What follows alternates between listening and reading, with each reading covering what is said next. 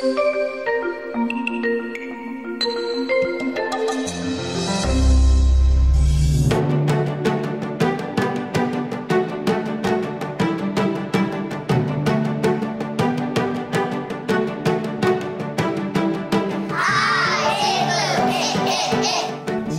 is dedicated to promoting reading success for all. We attack illiteracy from 3 angles. Good job. We give teachers evidence-based strategies to teach reading. We provide parents of struggling readers with support and information. And we teach adults to read. Giving the kids the Neuhaus strategies and letting them know that they can compete with anyone, that's our passion.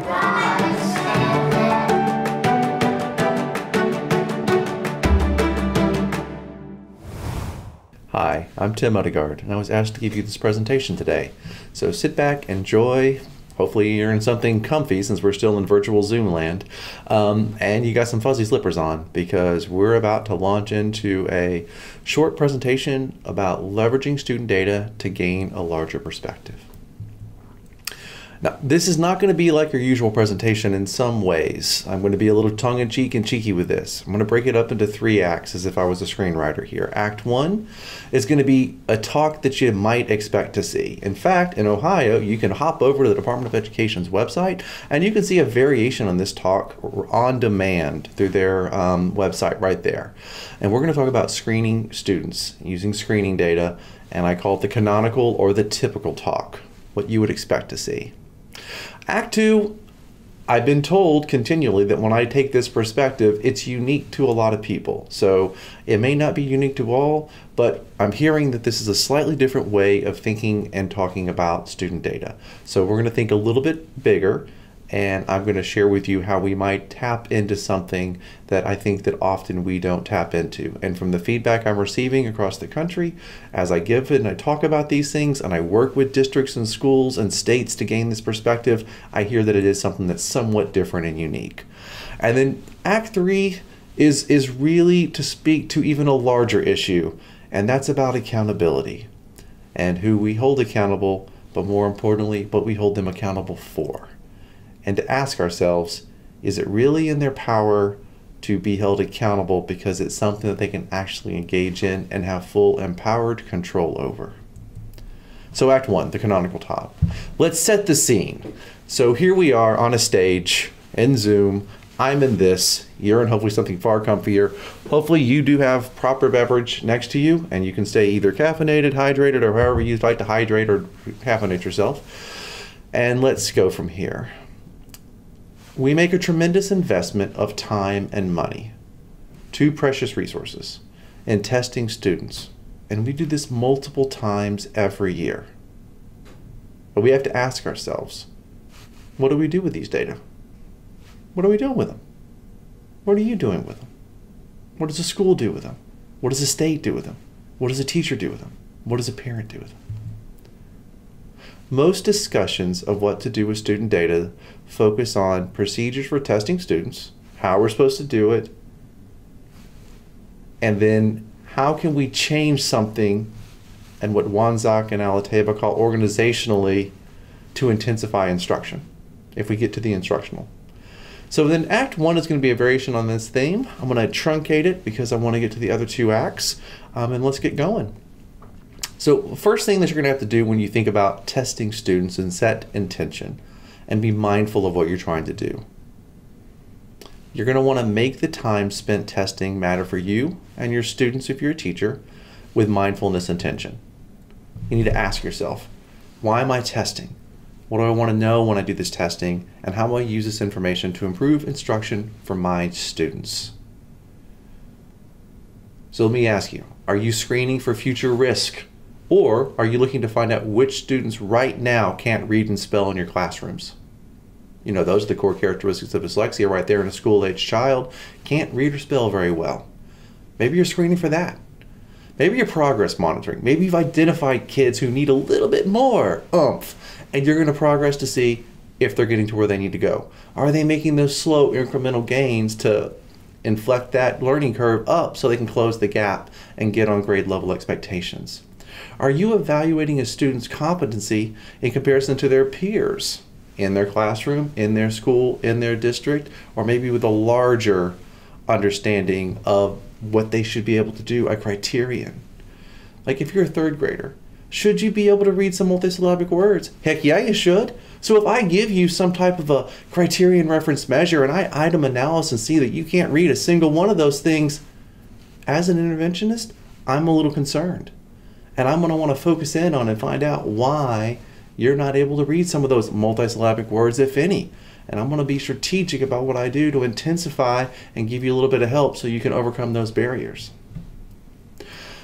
Maybe you're trying to determine if a student is learning a concept that you taught. You're going back. Maybe you're using a program like Foundations, maybe 95% group, maybe something else. And you've taught them certain concepts. And maybe you're going to use some unit assessments or some type of a test to see, have they learned what I've taught them? Question number 1, are they learning what I'm teaching? Question number 2, is what I'm teaching them getting to where they need to be? Am I meeting standards right now in this grade? Or maybe you want to do something altogether different with those. No clue? You do what you do. You do you. So ask yourself again, why am I testing in the first place? What do I want to know? And how will I use this information to improve instruction for my kiddos? If you're a teacher, and if I'm a parent, what am I looking at? Most parents I speak with don't even know what those reports are that they're seeing. A lot of learning to be done, a lot of insights to be made. So when we talk about formal student data, it's going to be used differently based on the intention, why you're doing it in the first place. Formal assessments, just to set the stage, refers to tests that are valid, reliable, and standardized. We will go over each of these terms. The tests are given in a standard way. That's the standardization. Informal tests are often used in addition during instruction to determine whether students understand what is being taught. Those are helpful too. Those are different. Informal assessments, yep, do those, needed, but we also use these formal assessments in most implementations in the early grades of reading. What's one type of formal assessment we do? Universal screening. So screening assessments are these formal tests that are going to be given to provide a quick indicator of student skills to reveal which students are predicted to meet grade level benchmarks now and in the future. So it tells me what can they do now, but a well-calibrated and the most useful universal screening tools tell you if they're on track and what they'll be like in, let's say, 6 months to a year from now. Will they be able to be on track to do what they need to do? So they're very useful in that they have these different aspects to them. They tell you what's happening now, and they're predictive of what the future might hold for this student. Diagnostic assessment. In some states and other places, we call this survey level assessment. These are still going to be quick and easy to administer, test, and they're going to provide more in-depth information about what underlying skills and sources of knowledge are potentially hindering a student's ability to meet expectations on an assessment given for universal screening. These should be based on an understanding of the skills needed to perform the skill being assessed through universal screening within a developmental model. So, on most universal screenings, the word reading indicators we get after a certain grade, let's say second grade and beyond for many instances, is going to be a measure of oral reading fluency.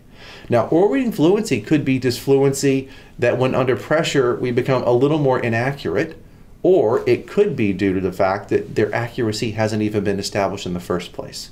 It could be the case that they've learned some of the basic concepts about how we decode words in our language, but as I kind of alluded to earlier, they're falling down with the big chunky words. Or it could be that when we go back to the very basics that are taught in any reading instruction that takes a synthetic phonics approach, let's say in first grade, they can't even do those, even though they've been exposed to, and you can see in the sequence of your core reading instruction, they should have learned these things. A vowel consonant E, a closed syllable type, common vowel digraphs or vowel teams. We can look a little bit deeper to find out where our areas of need are and calibrate our instruction and intervention accordingly to help these kids get over those barriers so that they can meet grade level expectations. That's the power of diagnostic assessment. Still quick, still easy, still can be administered by a classroom teacher with sufficient time and resources provided to him or her. Progress monitoring is another type of formal assessment. These again are quick assessments collected frequently over time for students identified as needing more intensive instruction or intervention, and they're going to be used to determine if modifications made to intensify instruction have resulted in the students making the increased gains needed to allow them to catch up and meet expectations. Now, progress monitoring is a tricky thing that has a lot of conversations going around right now. Calibration of what you're monitoring so that you can actually see gains is going to be critical. I'm not going to get into the fray of arguing about this. I'm only going to highlight that you also are going to want to link into, let's say if you're using an ORF as a measure to measure if they're making gains to your instruction, you're going to want to make sure they're learning what you're teaching them. So maybe you find kids who have word reading deficits and are inaccurate. It might be really difficult if they're at a first grade reading level with their reading concepts and word concepts to move them if they're in fourth grade and your progress monitor is ORF. It's almost lunacy to think that you would see great gains on that, because any gains that you really see are going to be based on sight, memory, and words anyway, because of the complexity of the words that they're going to have in those. So you're going to want to have more of a proximal measure in addition to track and answer a fundamental question. Are they actually learning what I'm teaching? And then, as you should expect to, and see some of the words in those passages for the ORF, they should be reading accurately based on what you're seeing. Is that transferring over to this other measure I'm using for progress monitoring, this oral reading fluency measure? Outcome evaluation. These provide outcome data for a group of students to determine if they have learned what has been taught. Outcome measures can be a summative assessment linked to a curriculum, so unit test I've been alluding to, or more global measures like a state standards that could be measured by state reading tests. So different tests for different purposes, all formal, all could have norms linked to them, or they could have criteria linked to them, all standardized in their approach to administration. Here's kind of a schematic, a flow chart of how this can work. We always drive and start with the universal screening, and then we're going to categorize students using some type of decision rule into meeting expectations, falling behind expectations, and profoundly behind expectations. So universal screening. All students in a grade are tested at designated points during the school year. These data are used to differentiate instruction and determine the intensity of instruction and intervention that would be likely needed for this student. These decision rules that I alluded to are going to be in place in a school or district. And this is going to set the expectations and cut points for risk based on either local or national norms for the screening instrument being used in your local context. Universal screenings are not going to allow you to diagnose any type of LD. They're not going to allow you to diagnose dyslexia. They're not going to allow you to do these more deeper dive types of evaluative types of things. They are merely a check engine light.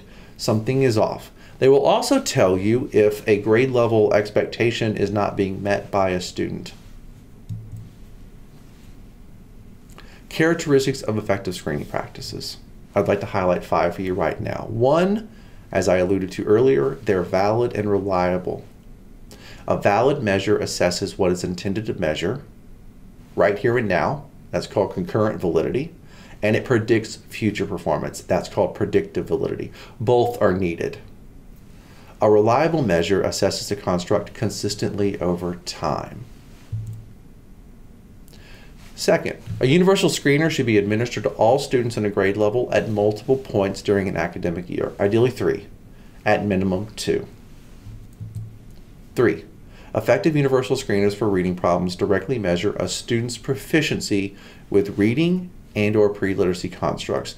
These measures should be quick and easy to administer and can be administered by a classroom teacher as needed. The adoption of universal screening tools should be systemic and used consistently across a grade, a school, a district. And then 5, data obtained from both universal screening and survey level assessment should be recorded, kept, and used to document the skills and knowledge of individual students. So in the canonical talk, we're at the student level, and we talk about why we're doing this is to impact our students and help our teachers know what to do for each student. And, in the spirit of this, screening data guide formal data team meetings used to make instructional decisions. Simple Simon. So 3 takeaways. 1, universal screen all students on grade level reading skills. 2, we're going to use diagnostic or survey level assessments to determine if children flagged as at risk on universal screening have developed the reading skills they should have developed in earlier grades. And 3, use screening data to make changes to instructional practices for students by using instructional intensifiers. And again, you can go to the Department of Education in Ohio's website and you can see online modules in which I talk about some of these intensifiers if you would like to. But I'd like to move to a different way of thinking about this. At least that's what people tell me. That we're so fixated on the individual child and the teacher or that interaction, we often fail to see that there are other uses of these data that are being untapped. So we live in an era of third grade reading guarantees and state mandated retention policies, yet the situation is a double blind. What is a double blind, you ask? A situation in which a person is confronted with 2 irreconcilable demands or a choice between 2 undesirable courses of action. Some folks think it is folly to advance students who fail the third grade reading test, arguing these students are unprepared for the schoolwork in higher grades. Of course, the alternative is to leave them in an educational context that failed to prepare them to pass the test in the first place. Which gets us to the reality that the optimal time to change an educational trajectory is well before students take a high-stakes third grade reading test. When we explore student data at a higher level, they point to a larger scale of challenges. So uses of student data, here's number 5. Processes and systems evaluation. These provide outcome data to determine if reading systems are functioning optimally within an educational context. When pulled to higher levels, this information can inform the work of literacy leaders as they strive to support students, teachers, instructional practices under their supervision. Not the students, the teachers. Yes, we're going to use these to support the students, elevate their gains, but we can also use these to systemically elevate and support our teachers. Let's set the stage with some NAEP data to just drive home my point. You guys have seen these. I use pre-pandemic data. Eventually I would have to turn the corner on this one and start using data after the pandemic, but we'll start before the pandemic. As you see, all students in our nation, the majority of them, are at or below basic levels on the NAEP. Now, what is the NAEP? It's actually a short reading test with a few passages and some multiple choice reading questions.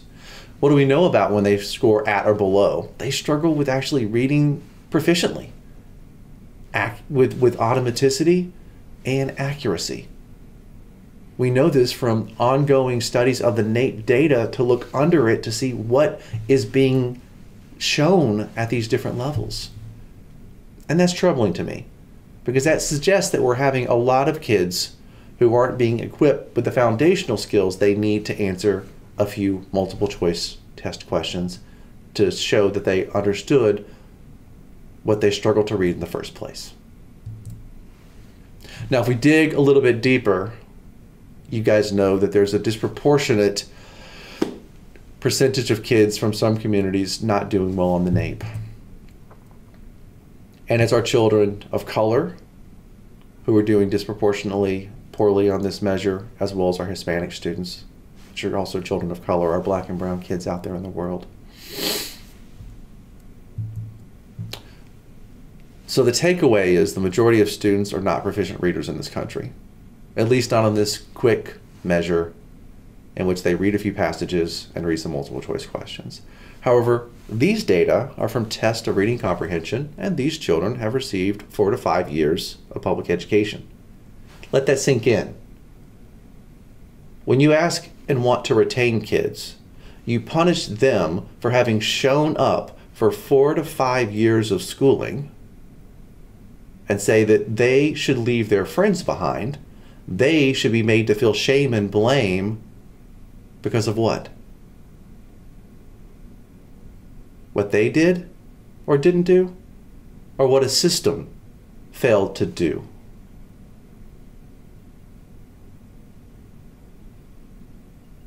I'm glad I wasn't held back in 3rd grade. I'm glad I got to progress on. And I'm glad I didn't feel that additional shame of thinking that all that energy that I expended would hold me back even further and not allow me this opportunity to have overcome those adversities to present to you today.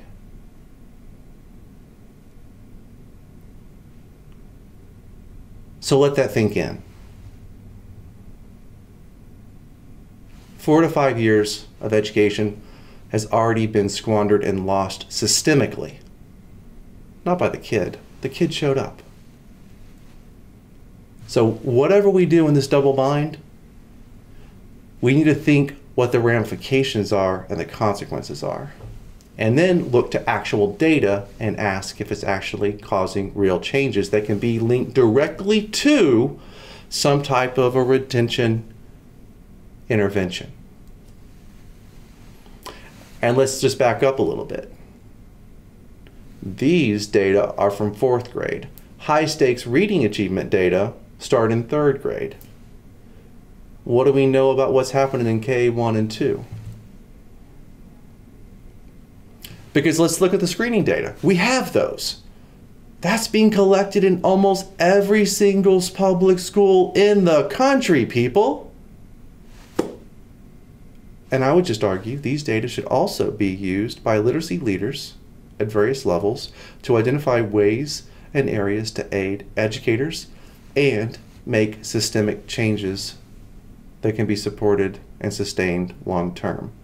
To remove the double bind in the first place for the vast majority of the students, allowing us to find the small percentage who have some kind of predisposition that should make it difficult to begin with to learn how to read. As we consider these screening data, I'm going to take a simple view approach to categorizing students based on where they're at on the screeners. Now, Hollis swears that her rope is not the simple view of reading, but I do know that a lot of educators and parents find it to be very helpful in understanding the component processes that go into efficient reading. So let's just quickly run through her reading rope. There's 2 sides of it, or top and a bottom. We got our language comprehension skills, our word recognition skills. As you see, there's a whole lot that goes into language comprehension, and there's some things that go into our ability to recognize words. We become increasingly strategic and automatic when it comes to these word recognition skills, by my take of the literature.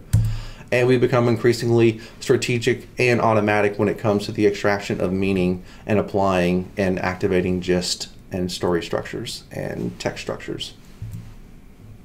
And these all bind together to allow us to become skilled readers. Now, the simpler view is much more simple. It just looks at either decoding or word recognition, and it looks at oral comprehension and just simply asks some simple question. Are we doing what we should be doing for these things? Are we proficient or are we deficient? And it simplistically divides students up into these different reading profiles. You've got your typical readers who have both word recognition skills and the comprehension skills to allow them to understand text. You have kids who prototypically have been what we have called dyslexic in the past, or individuals with dyslexia. And these are kids who are deficient in their word reading accuracy and spelling, and they're proficient and have demonstrated that they have background knowledge and vocabulary in these things. You've got these specific comprehension kids who have proficiency with their word reading skills, but they're deficient in their oral comprehension skills. And we have the mixed type, those kids who are deficient in both of these strands of the rope. Now, I'm going to use universal screening data taken from one state, Arkansas. I've got data from other places to use too, but this is my biggest bolus of data. Arkansas's NAEP data look nationally normal. They are not a urban center of places, and they are predominantly a white and black state that has a lot of economic disadvantage. And there's a lot of rural communities. So is it representative of New York City? Not necessarily in that context. Are their NAEP scores similar? Yeah, they are actually. So anyway, let me just own that up. We are going to be looking at, for these slides, one of the screeners that were used in this state, the iStation data. I use that because of its indicators that it has, and I'm going to showcase what these are. So I'm going to get some indicators of either emergent print skills, comprehension skills, and an overall composite score at kindergarten, first, and second grade. In kindergarten, I've got access to letter knowledge and phonemic awareness as measured by this screener. For comprehension skills, I have an oral vocabulary measure and a listening comprehension measure. I get an overall composite, which we will not be talking about, for all 4 subtests. First grade, we get a decoding measure, a spelling measure, we get a reading vocabulary test, and a reading comprehension test. And then in second grade, it switches to an oral reading fluency test, text fluency test, still have spelling, still have reading vocabulary, still have reading comprehension. And again, we still have a composite for all 4 of those measures. Now, we're going to operationally define, based on the technical manual for iStation, a high-risk Tier 3 status based on being below the 20th percentile in a component. We have 4 for each of those grade levels. Now, I'm going to subdivide each of these into print skills deficits, comp skills deficits, or that mixed type. They have some in both. And then I'm going to show you the total that are below Tier 3 risk. And we're going to look at kindergarten, first, and second grade. Got 121 schools in this sample, got over 8,000 kids. As you can see, in kindergarten, we have roughly a quarter of the students coming in that are struggling with their letter knowledge and phonemic awareness based on this cut point criteria. We also have 28% who have a mixed profile. They have something in the print skills that is deficit. They've also got something in the oral comprehension that's deficit. We only have 11% who have just a oral comprehension deficit. Yet we have 63% of the kids who, coming into kindergarten, are failing in some area or struggling and not set up to be ready to learn and have future success. You'll see these numbers shift, and actually in a good direction here. So in this school year, we can see that 45% are not meeting expectation in one of those domains. Would need some type of additional intervention or support based off of some implementations of MTSS. But then by second grade, we again see similar numbers. Now, I would like to again highlight that the comp skills in first and second are always reading based. So you have a vocabulary on a reading test, and you have a reading comprehension, which of course is a reading test. So it's not surprising that we only have 1% of the students who are fitting with a pure comp skills deficit, since comp is being measured by reading. So we would assume that if they were struggling, they would also be struggling with their word reading, and that would be deflecting that down. But you can see that we don't have a high number of kids who are just struggling and need their reading comprehension improved. They're a mixed type, or they actually aren't struggling too badly in the reading comp and vocabulary, but they're not doing what they should be doing on that print skills test. But more importantly, we have over half the state, or at least half these 121 schools, these students are struggling. Now, this was the 2018-2019 school year pre-pandemic, the same cohort of kids, or so the same year. So 2018-2019 kindergarten, first, second grade students in these 121 schools. And in the state of Arkansas this year, 59% of the students were not proficient on the third grade high stakes reading test. We knew before they got to third grade that we weren't getting them what they needed. I don't think it's a double bind. I think it's cruel and unusual punishment to say that we have systems that aren't running the way they should, and that we should now consider holding a kid back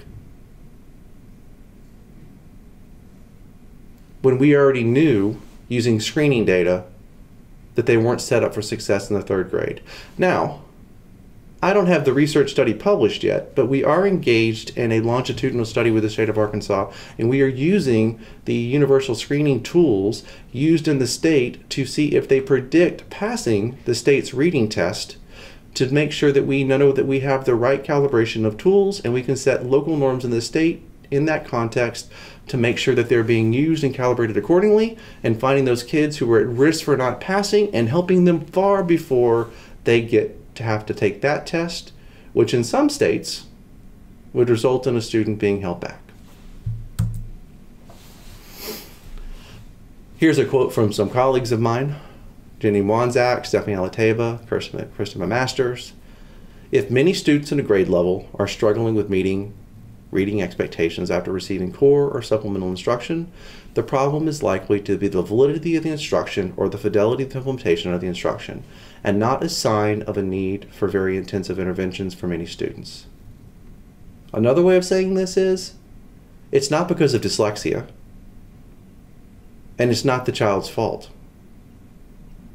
I would go one step further, and when we get to Act 3, I would argue it's not the teacher's fault either, and it sure as heck aren't parents' fault. Poor core reading instruction compounds over the years, creating schools populated by children who can't comprehend written language. They lack foundational reading skills, vocabulary, and background knowledge. Now, when we think about these data, we think about the individual as being the child. Let's take a step back. Let's use the school as our level of analysis. And let's look at the percentage of kindergarten students coming into a school on day one at the beginning of the school year, not meeting expectations on an indicator on iStation. So again, I've got these same 121 schools, and on your x-axis, you see the percentage of kids in a school who aren't meeting expectations in one of those 4 indicators. You will see that the majority of schools have over half the kids coming in needing a little bit of a boost, or with predictive validity, we would say, not where they need to be for future reading success. So most of these schools had over half the kids not meeting expectations on at least one emergent literacy skill at the start of kindergarten. This is an indicator of a community risk factor. Not to blame the community. It's just the community that this school finds themselves in. That's the reality. That means the educational lift is going to be needed. You got to lift these kids up with the power of education. So what do we tend to do? We tend to only focus on the child and ask what predicts future success. We rarely ask what systems are needed to drive the success of all students within a school, an indicator of a school level resiliency factor. What systems allow for schools to give the lift to get kids to where they need to go? And as you know, we argue from research bases, prevention is needed to avoid unneeded heartache and suffering for children and parents and teachers, because we all suffer. Prevention is also needed to cultivate the necessary context to identify and allocate limited resources to students who require more intensive, sustained intervention efforts based on their rate of learning. What do I mean by that? Let's look at where the kids in these schools who get to be called dyslexia live. Where do they go to school? Who gets to have dyslexia in these schools? In which schools? And what do they look like? Well, we know something about that. So let's look at first grade data now from iStation. Got fewer schools, 119, basically the same sample. Got over 6,000 kids in the sample. I'm going to break these data up based on the ESSA grades for these schools. ESSA grades, where do they come from? 3rd, 4th, and 5th grade performance. Not K1 and 2 performance. ESSA scores and school ratings are based on 3rd, 4th, and 5th grade data in elementary school. And they've been subdivided. A schools, B schools, C schools, D and F schools. Now, I'm going to use slightly different labels. If they've only got these selective print skills deficits and no oral comprehension or comprehension deficits, we say that they have dyslexia. Steep criteria. They had to be below the 20th percentile on the measure of decoding and spelling. Comprehension only kids had to be below the 20th percentile on vocabulary and reading comprehension. And if you're a mixed type, you had to be out on all 4 of those. Here are the data. In our A schools, you'll see that most of our kids are a mixed type. But when we flip over to our DNF schools, you can see that there's only almost 3 times as many kids who are mixed type, and still the most prominent issue is going to be a mixed type. You will also notice that over half the kids in the DNF schools in 1st grade were not meeting expectations in at least 2 indicators on iStation. And you'll see that in the A schools, you have about a quarter of the kids. Yet 1% of the kids actually are labeled as having dyslexia in our DNF schools, and a little over 5% of the kids in our A schools are labeled with dyslexia. However, when we take the dyslexia profile and what I would argue is a mixed type, which also can be labeled as a dyslexia profile under state laws, you will see that behaviorally characteristics of dyslexia on the screener is far more prevalent in the DNF schools. However, it is the lowest base rate prevalence in these schools. Now, there's lots of potential reasons for this, but I just want you to let that sink in. When we conceptually talk about MTSS, and the thought leaders who have helped to drive this with lots of important research on this, they say that those parents, me included, should just calm the heck down. Because if we just let MTSS work its way through, of course, what we'll have is a lot fewer kids who are not meeting expectations. Look, these high-performing schools, that's exactly what we see. And that would actually drive down the identification rates of dyslexia. That is not what we see. And parents darn well know that. So there's a discrepancy between what, in theory, we should see, and in reality, what happens. And that discrepancy is causing conflict right now, and is in part, I would argue, why we have so much dyslexia legislation. What in concept from the ivory tower should be working isn't what's actually happening. And the hard work is to get into the field and to figure out why that is, and to support and make it better. What about these schools? What differentiates them? Well, A schools and B schools have a lot of white kids in them. DNF schools are over half black. In Arkansas, because of its demographics, the Hispanic population is fairly well distributed across these schools. But as I know one of my mentors always said, Reed Lyon, when you look at it and you boil it down, yes, ethnicity and race matters. It does. And there are cultural things that we need to consider above and beyond. And recently published research with Julie Washington helps to highlight that for my own research lab. Yet, there's almost 100% free and reduced lunch in the DNF schools. They're economically disadvantaged.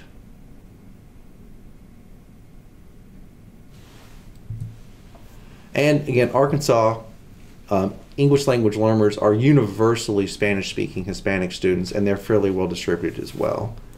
And most importantly, to my earlier points, they all show up to school. Those kids, they're showing up. I can't attest to what happens when they show up, but they're showing up. So 3 takeaways from this larger perspective. Student testing data has untapped potential to guide literacy leaders in their efforts to support teachers. 2, these data can highlight systemic underachievement well before the majority of students fail to pass a high-stakes 3rd grade reading test.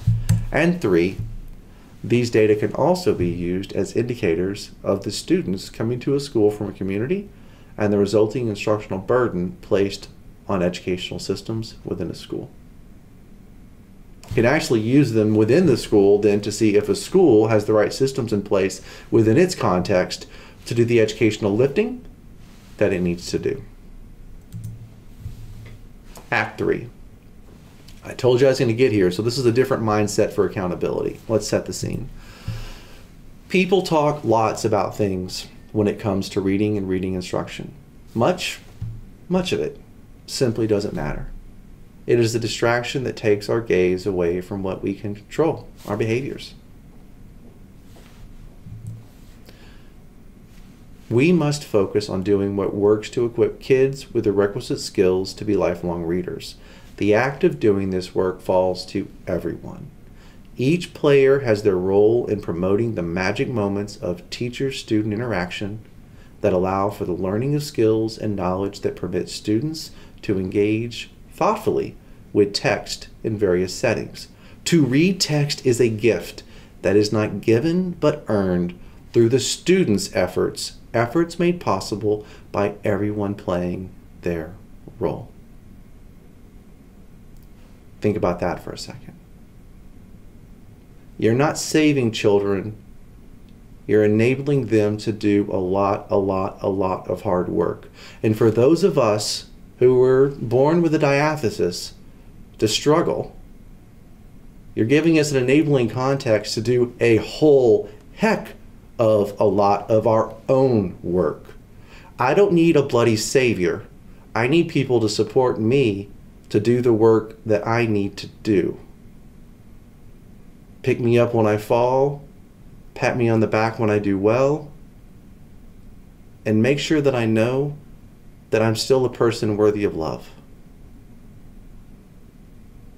But if you're a savior and you got a complex, kick it to the curb right now.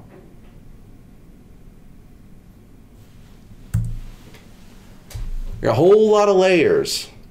We got policymakers, we got State Department of Educations, we got regional education service centers, we got school districts, we got schools, we got teachers, we got students. They are all pressing down, and they're all very expensive. Very expensive. Anybody who's ran budgets and ran an organization knows what your most expensive line item is, and it's the people you pay and their benefits. Bottom line it is, any entrepreneur out there who runs his or her own business, had to start it from scratch, you know that those people and their benefits are your largest line item. Anybody who works for a state agency and runs a budget knows that. Anybody trying to get grants to fund research or some initiative knows this.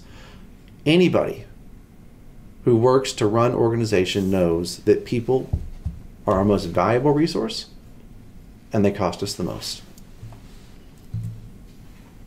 So who are these people in each layer? We need to know that. We're spending a lot of money on it. What are their responsibilities? What are they doing? What are they doing? How do they support student outcomes? What are valid and reliable indicators of efficacy to track their efforts? We seem to want to put valid and reliable efforts on the work that students are doing, enabled by teachers, and hopefully enabled by a larger context. I got squat for indicators about other people. What sources of data do they need to help inform their efforts? So let's start. We know what they're supposed to do. What do they need to do their jobs? And what do they need to know to effectively carry out their responsibilities? What do they need to know, and what skills do they have to have? A considerable investment is made in human capital. We need to more fully understand how to use these resources to support students and teachers in the classroom. And we need to do work. We need to get out there and do it. We need to get out of the cheap seats, everybody. What are cheap seats? Those are for people talking and not doing. So I'd ask you to get on the field, coach from the sidelines, or get in the cheering section. But I do think as a society, we need to ask, who are the season ticket holders for the cheap seat, not getting on the field to do the work, to support that magic moment between students and teachers, that enable those students to do a truck ton full of work for themselves to read. Those folks in the cheap seat, they're more than happy to preach about what a shame it is that teachers should know more and know better and do better. Honey, ain't it a shame that you just don't know more? Ain't it a shame that you went to 4 years of college and you're in student loan and debt and you just don't know what you need to know, honey? Ain't it a shame? Shame on you. Shame on you. Let's just be honest. Knowing better doesn't help a darn bit. Doesn't do a darn bit of good when teachers are not empowered through systems to apply that knowledge to do better. And sadly, teachers are often not even held accountable for what they are doing in the first place. What do I mean by that? Well, first, I'm going to own that quote right there. Yeah, I said that. All right, here's what I mean. Let's break it down. Again, what can we control? Control our own behaviors. That's what we control. I can control myself. And I can control myself within a system. And some systems aren't going to allow me to engage in certain types of behavior. So we need to know teacher behavior. And then we got outcomes. And we got success. And how do we hold them accountable? Well, does a student pass a test or not? And what test? Typically, a high-stakes reading test, first given in the 3rd grade.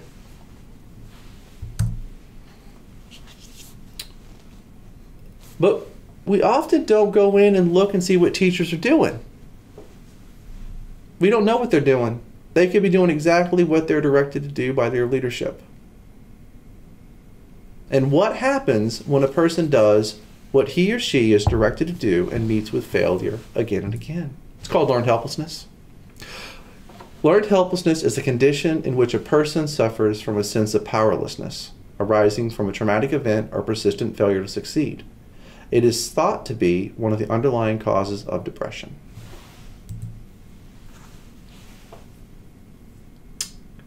Student behaviors. That's what they can control and be held accountable for as well. Are they engaging in what the teacher is enabling them to do? I would argue literacy leaders should know what teachers are doing in the classroom, and if students are engaged in learning. They should be held accountable for producing valid and reliable indicators of these behaviors and using them to support learning in their schools. I think that's what leadership should be held accountable for. Are they doing their jobs?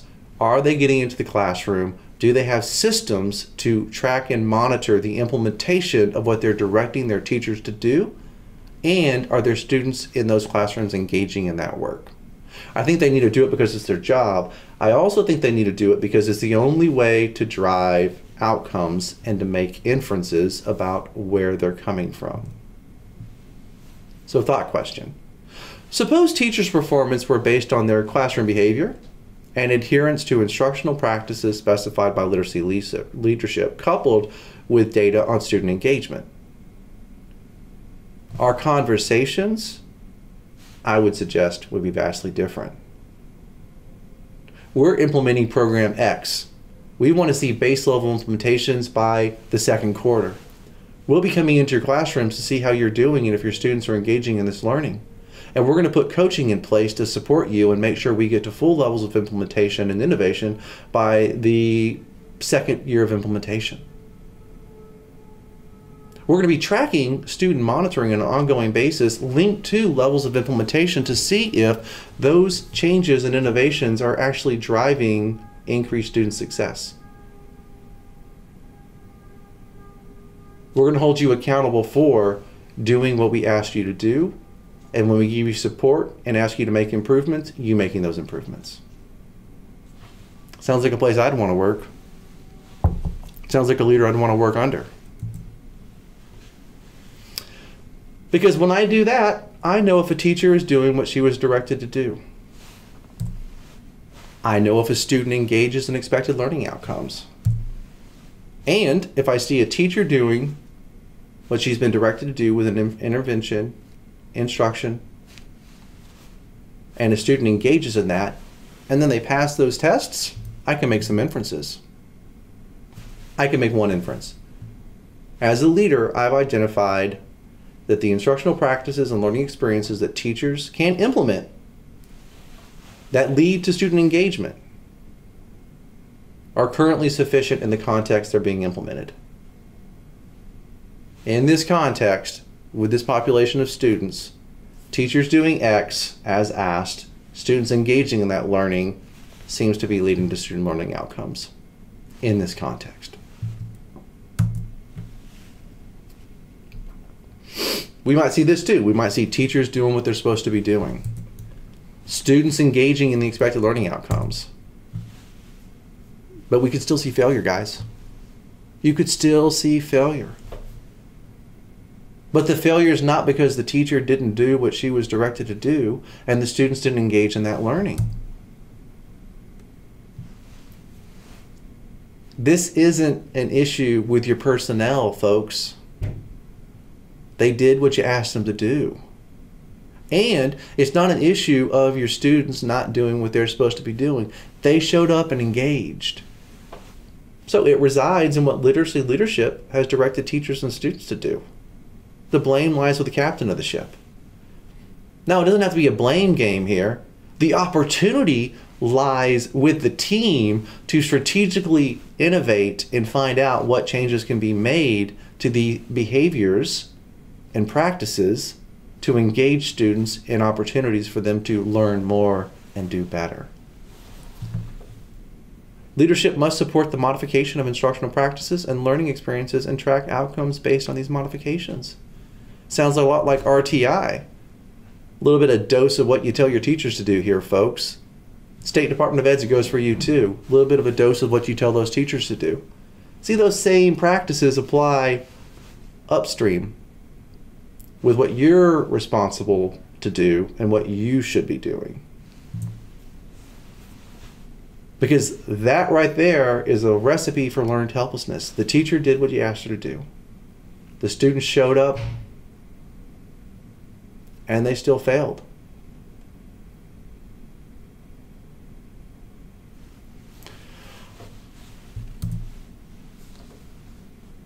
I would suggest that leadership must promote agency and empower teachers in the classroom by supporting the implementation of effective practices within an educational context. That's going to mean that we're going to have systems in place to do this iterative work within each educational context, because what works in one context may not be sufficient in another context. Just to highlight one reason, the community risk is going to be variable based off of context. Just one indication of that. Now, there are these instances, and I go into classrooms all over the country. I support teachers. I go into district offices all over the country. There are instances when I walk into classrooms and teachers are not doing what he or she is directed to do. And when they don't do that, students can't engage in learning opportunities. And you got failure over here. However, we still have to reflect as leaders. We need to know, why are the teachers not doing what he or she is directed to do? And consider if the need is for additional training and support, or if the non-compliance is personnel-based. Is this an HR conversation, or is this the need to have a conversation about my systems in place? Is it isolated to a handful of teachers, or is it system-wide? Now, in one district I support, it was fairly system-wide, and it was because there was trepidation with the implementation of a new, rigorous reading program, K through 5. They knew that there was a huge pressure on state reading outcomes in this district, and they were worried that the new curriculum really wouldn't be teaching to and meeting the standards. And so there was anxiety that they were going to be punitively handled because their kids didn't come in with what they needed, and that they could fall back to and resolve that anxiety by using older systems and procedures that they wanted. Made them feel comfortable to go back to what they used to do. So how do we overcome that challenge? Communication. Identify that is, go in, listen, and actually hold space for and hear what those teachers are really experiencing. Acknowledge that that's real. Normalize that. Anxiety is real, folks. Change is hard. And accountability, that's even harder. So conversations around getting out there with walks through the classroom to make sure that we want to see you doing what we're asking to do. We're going to be monitoring that. We're going to keep that in mind. Knowing that this is the first year of implementation and that we shouldn't be necessarily at full implementation in the first year was an important thing for leadership to context. And most importantly was to say, if you do what we ask you to do and you make these sacrifices now, we'll have your back when the data get published. Most important thing. We're going to hold you accountable for doing what we asked you to do. And we're all in this together. And let's talk about context. Those in spite of you schools. In some instances, students will receive effective instruction because mommy and daddy get it for them outside of school. I know I got my kid instruction outside of school. I could. And I did. And I feel no shame in that. As a parent of a struggling reader who I held crying at night, I did what I did as a parent, and I'm not ashamed of it. But it doesn't mean that I don't go out there and fight for those teachers. Because I'm not in that classroom.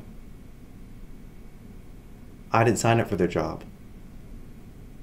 And so if I'm not willing to do it myself, I better darn well find a way to support and enable and listen and learn about what they really need to do the job that they signed up and want to do in the first place. So we can't expect the in spite of its schools to be the models of exemplary behavior, because we don't have an indicator of how many of those parents are going outside of the school and how much is happening at home that supports and leads to those learning outcomes.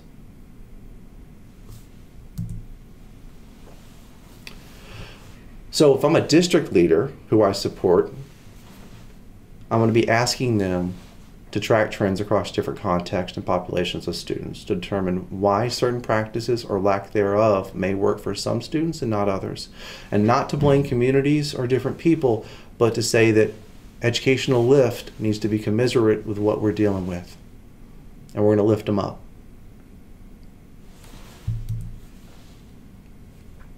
So just to be concrete, what may work for kids who come into kindergarten with an early risk of reading failure and are not on free or reduced lunch may not be effective for students with the same risk who are not on free and reduced lunch status. Or it could be that both groups benefit from the same instructional supports, and what differs is how critical the instruction is for a student. Let me rephrase that.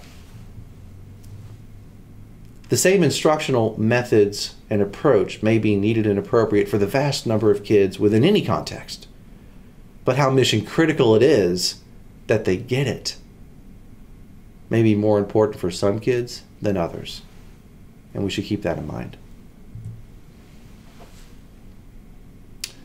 So the lift that educators must achieve with some contexts is greater than the lift in other contexts due to the overall global risk profile of the students.